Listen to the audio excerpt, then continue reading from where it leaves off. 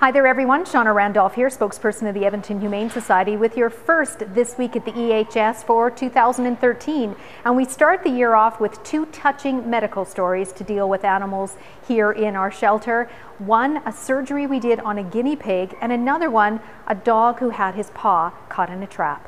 This is Henry, the one-year-old shepherd mix who came to the Edmonton Humane Society after being found as a stray north of Edmonton.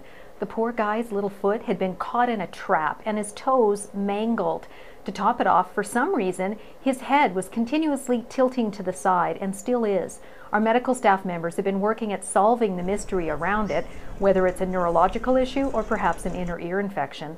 As for the foot, off to surgery Henry went to have the remaining toes amputated in order for him to have any chance at a good quality of life.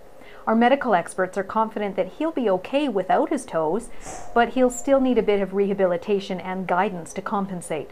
We'll keep you posted on Henry's progress. Then there's Bella, the 2-year-old guinea pig who was admitted by his owners mainly due to allergies in late December.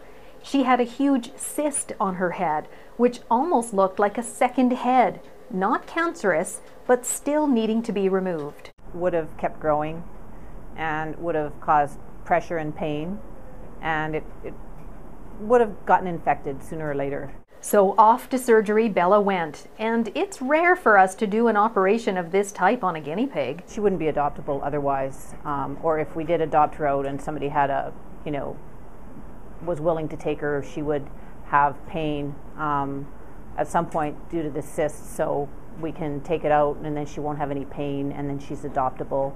Someone can give her a home. The surgery went very well, and sweet Bella recovered quickly and then went into foster care to recover before she'll be placed up for adoption. She'll be ready for a new family and new love, not even realizing just how lucky she is.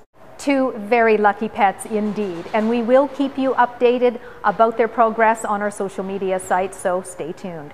That's your Week in Review. Join us again next time.